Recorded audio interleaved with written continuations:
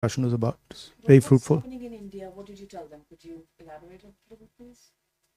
Yeah, we were giving them a sense of the type of challenges India is facing, um, economic challenges, other challenges, the general sort of attack on the democratic institutions. So that's what we discussed. Yes. Can you speak a little louder? Welcome to Brussels, and thanks so much for organizing this.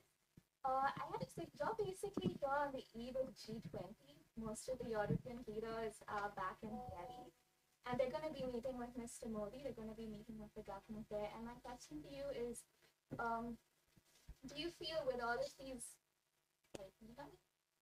We can hear you.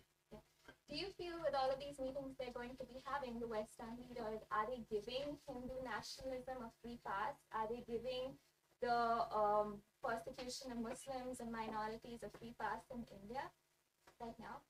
No, I don't think. I think the G20 is an important conversation, and it's a good thing that India is hosting it. Of course, there are issues in India that we raise. But I don't think, I think the framing that are they giving them a free pass is not exactly correct.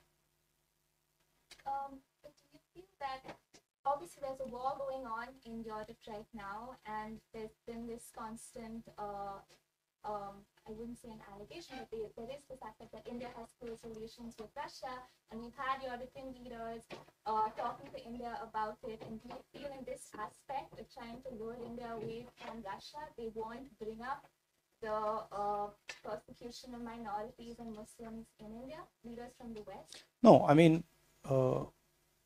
India, of course, has a relationship with Russia. India has a relationship with the United States. India is a large country, and by nature of being a large country, it will have relationships with many other countries. So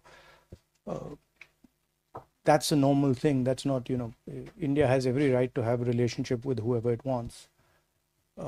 There is, of course, there are serious issues about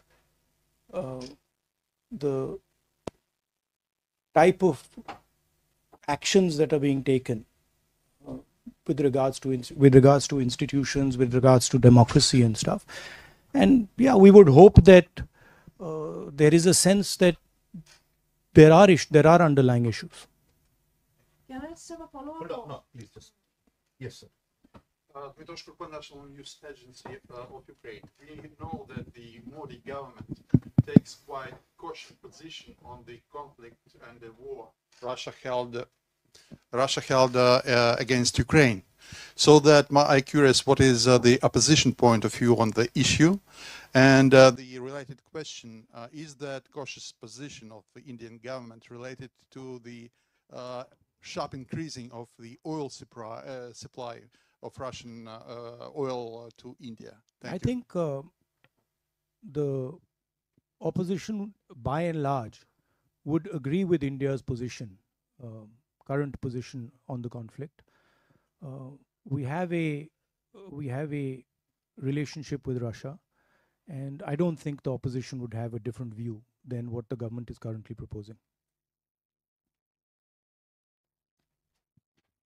Hello, I am from actually Kashmir. I would like to ask a question related to Kashmir issue. And what would be your policy if you came into the power next elections, hopefully? And recently, 4 years before, the Article 370 was abrogated, and even opposition leaders were restricted to visit and meet the people. And how you see the future of Kashmir? Thank you.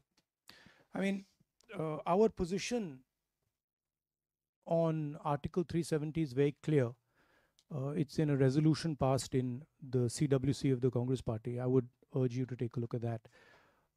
Of course, we are for ensuring that every single person in our country has a voice, is allowed to express themselves, and we feel very strongly that Kashmir should develop, Kashmir should progress and there should be peace in Kashmir.